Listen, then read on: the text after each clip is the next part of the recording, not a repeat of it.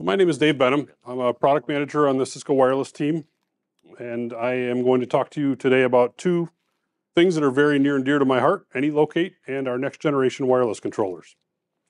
All right, so Anylocate. Anylocate is our product family for some of our next generation location services features. And I'm going to talk to you about 1.5 of those today. First, I'll talk to you about AP Auto Locate, which is our ability to automatically position access points on maps. And I touched on this during the last mobility field day at the end. We've come a long way since then.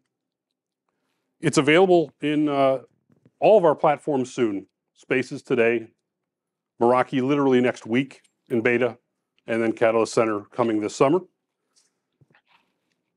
The reason we're doing this is to help you, being the partners and the customers, essentially. Save time, save money, make things more accurate, improve troubleshooting. I mean, how many times have you been troubleshooting an issue, looking at which access point a client's connected to, and you have no idea where that AP is? Did you say next week in Meraki?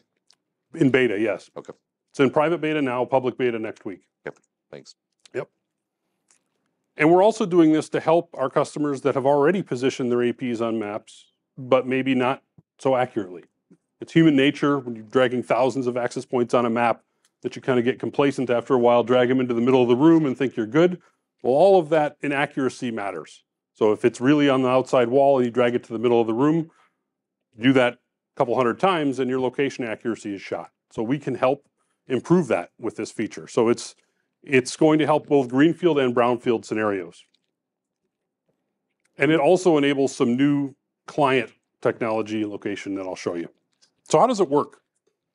First and foremost, if your access points are GPS capable, it will gather GPS data over a 24-hour period, aggregate it, combine information from multiple APs. So APs on one side of the building and APs on the other side of the building will share their information. And it will use that to help place those APs. The APs that don't have GPS or don't have a GPS signal will use fine timing measurement. Fine timing measurement is a process that we perform on the client serving radio. So we recommend you do this at a maintenance window or an off-peak time. You can schedule it or you can run it immediately if you want.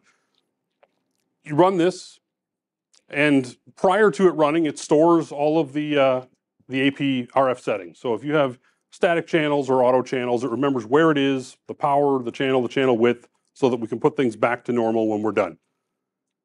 Then it disables RRM, so nothing changes during the process and messes it all up. And then it systematically changes the AP channels to a common channel so that they can range with each other. It actually uses a very wide channel as well because we get much better accuracy with that. We use both 5 and 6 gigahertz bands to do this. We don't do 2.4 because we don't get enough benefit from doing that. And the SSIDs on the radios are live at this time, but obviously not going to be a great experience when we're throwing them all in the same channel. So again, maintenance window. Then it stores the measurements. This takes, you could say a minute per AP, but many times it's a lot less than that. It's a sliding scale depending on how many neighbors the access points have. There's a lot of factors at play, as you can imagine. But a minute per AP is a general rule, but a lot of times it's a lot less than that. Stores those settings. It's Rocky on the bridge. Yeah. You may have said it already, but what AP platforms is this supported on? It's an excellent question. Do you have to be at 9X? I have a slide on that, and I'll show you all of the details. The quick answer is most of our Wi-Fi 6 and 6E APs, but I have a specific list on a slide in a little bit that I'll show you. Yes. Right. You had mentioned that how many neighbors it sees. What's the blast radius? Is it down to, if I can hear you at 104 or 95 or 75? Is there some limit? I don't know that we have a hard limit, but things obviously get worse as the signal gets worse. We jack the APs up to max power, just like RRM does, to measure its distances. So it'll be better than it is during a normal running environment. I don't know what the cutoff is. I can look it up and get back to you, but. So it stores those measurements for future use so that you can actually plot them on a map. And then it returns everything to their previous state. So it goes back to what it stored prior. Whatever channel power it was on, whatever mode it was in, as far as it was auto or static, all back to the way it was. And then if RRM was enabled before, it turns it back on for those APs. Dave, looking at the RF signals received, is it also going to consider the transmit power of the transmitter? It doesn't need to. It's more about time it takes to get there versus the signal strength. It's not doing an RSSI calculation to determine how far away you are based on how weak the signal is. It just needs to get a signal. So it needs to very accurately time the signal between the two APs and the ranging exercise. And if it gets the signal, it's good. So it shouldn't need to keep track of what the transmit power is on the other side, but it does elevate all the APs to max power during the process. So as part of this process, you need to anchor access points on maps because we have to know where things are relative to your floor plans, right? Take some APs, place them in the corners, and the number of APs that you need to place varies based on your shape and size of your floor plan. If you have a huge floor plan with lots of weird nooks and crannies, you're going to need a few more anchors than if you have a rectangle with 10 APs in it. So take that into consideration. And the more accurately you place those anchors, the more accurate the results are. What if I told you that you could also do this without anchors at all? So I'll show you a brief demo. This is about a 1.5-minute video in Spaces. So go down to the device placement. That's a new menu within Spaces. And you'll see a banner at the top saying some APs have moved. Would you like to review them? That's a new feature, by the way. I'm not getting into that right now, but it does notify you if APs move, and you get the opportunity to rerun the process to see where the heck they are. So you pick a floor plan. I messed these APs up on purpose so that we could run the algorithm and see what it looks like, so we don't have APs on the front lawn. You select the APs that you want to participate with. This is auto-clustered by groups of APs, by floor, whatnot. You run it. And this is the, I'll say the post process. This is not the RF measurement process. This is once we have measurements. Now we're putting them on maps. And you'll see a banner pop up saying there's no GPS enabled APs. Basically, it's saying we don't know where any of your APs are. So we're going to give you a constellation of access points. Your AP's on a plane. And you can rotate and zoom and flip that plane to match the shape of your building. So if you have a building shape, and your APs are obviously going to be in the shape of that building, you can zoom, rotate, and just plop the entire constellation onto a map. And scale. Yes. Yeah. That's really how it should be. Yeah. Agreed. I pushed pretty hard to get this feature, and it took us a lot of time to figure out how to make the UI intuitive. We're still working through it, but I'm really happy with what we've got because it does allow you to just take the whole thing, drop it in. You don't have to position anchors ahead of time. And if you've got GPS, you don't even have to do this. It just does it for you. Yeah, that's really neat. Click a button and it's done. So, as I mentioned at the beginning, this also extends to things other than APs. Find time measurement is not limited to APs. We can do FTM ranging between clients and access points. So today, a lot of traditional Wi-Fi client services, location services, are done by RSSI, or have been for the last 15 years. We can have the client initiate ranging with the APs that it hears and say, hey, how far am I from each of you? And then the client itself can calculate where the heck am I in relation to these APs. Now you're probably thinking, how does it know at all where the APs are? What am I going to do with that information? We can enable optionally LCI or location configuration information in the frames so that the AP can tell the client, here's my geo coordinates. And then the client can say, okay, think of it just like GPS, but not. It can say, okay, I'm this far from each of these APs and I know all their geo coordinates. I'm right here. And it's really good.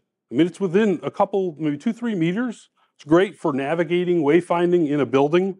It works awesome. You said Anylocate for the infrastructure is impactful to service. That's because of the channel changes and whatnot. Correct. For clients is not impactful? Well, it's impacting as much as traffic would be. Okay, Does so not, no. does not change the channels. Well, we don't give every client the power to change all of your AP channels. I didn't realize that the disruption on the infrastructure side was because you're putting everything on one channel, cranking up the power and monkeying with the radio Correct. settings. That's the only reason it's disruptive. And in this case, Gotcha. it's just picking the APs that it can hear and individually ranging between them to Gotcha. get the distance. Okay. And if you did that on 1,000 clients, yes, it would have an impact, just like 1,000 clients doing data would have an impact. Pretty cool. No doubt. All right. So, Rocky, here's your slide that shows the specific support on access points down at the bottom there. Supported on all 9800 controllers. Supported Meraki Catalyst very soon. And most of our 6 and 6E access points. Any questions on Auto-Locate, Anylocate? All right. Move on to wireless controllers. So I've been doing this a long time, and I recognize how important it is to support and innovate both cloud-based and on-prem customers. And we're proving that by innovating and releasing new wireless controllers. So we've got a whole family, 3 new controllers to show you. And they align like this in our portfolio. So you can clearly see where the new ones are. We have a CW9800M, which is going to succeed the 9840. And we have a CW9800H1 and H2, which will succeed the 80. I will get into the specific details of each. I want to be clear, though, that this is a very much an evolution and not a revolution. This is not an AirOS to 9800 type of change where you're going to have to rethink your design, reconfigure everything, relearn, retrain your staff. Same UI that you're used to, same iOS XE, same config structure, so no dramatic change there. We're just taking what we had and kind of improving on what we had already done pretty well, in my opinion. So the CW9800M, it has up to a 50 gigabit per second backhaul. It supports 25 gig uplinks, 1, 10, and 25 gig uplinks, 32,000 clients, which is the same as the 40, and 3,000 APs, which is a 50% increase over the 40. And personally, coming from the partner side not too long ago, I know a lot of customers were kind of in that like 17, 18, 1900 range of APs, and they wanted some more growth.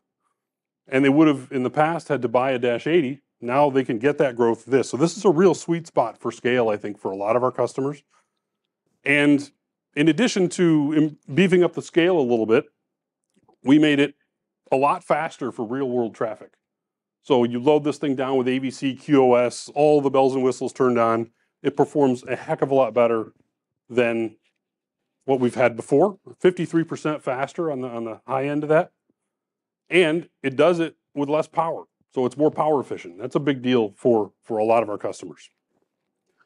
A little detail is that it also has a 10 gig HA port. So you might be thinking, why the heck would you ever need 10 gig on your heartbeat interface? And you don't need 10 gig of traffic, but we have customers that have only 10 gig ports and higher in their data centers. So they could not distribute their HA over the network because they had nothing to plug it into. They had to run a really long cable or put them right next to each other.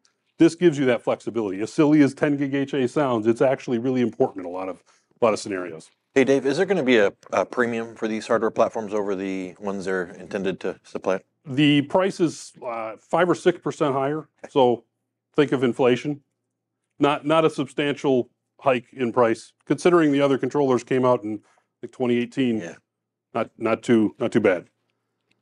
The HA port is not just 10 gig only, right? It can Correct. negotiate. So there's 2 ports. There's a copper port and an SFP Plus port. The copper port is 1 gig and the SFP Plus is 1 or 10 gig.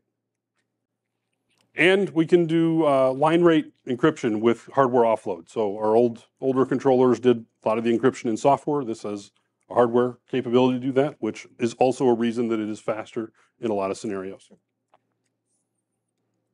The other 2 controllers, the big boys, the CW9800H1 and H2, are very similar to one another. They have more capability, so you can see up to 100 gig per second of backhaul. Each of them has 1/10 gig ports, as well as either a 25 or a 40 gig uplink port. And that's the difference between the H1 and the H2. That's the only difference between the H1 and the H2 are the physical uplink ports.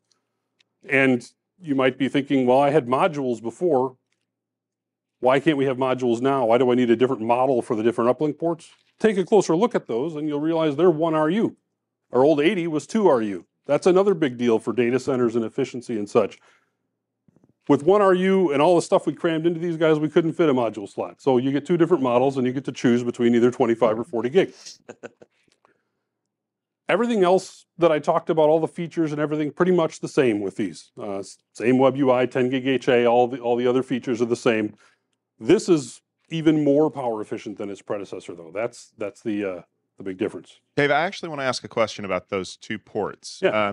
So one's 25 gig capable, the other one's 40 gig capable. And because there's no modules, is that because the back planes are different in those 2 to accommodate that? Because I know there's not really a lot of compatibility between the 25, 50, 100 gig train and the 40, 100 train. Mm-hmm. Is that the difference why there's 2 separate units? So there's the 2 separate units is because we couldn't fit the modularity in physically into the box. You do probably need a different backplane for the section of 40 gig ports. I don't honestly remember from that phase if that part is different. But we had a lot of customers with 40 gig on the Dash 80, and we wanted to give them an upgrade path. But I know that a lot of people basically 40 is kind of hitting the end of the road because the 2500, 400 is coming next. Yep.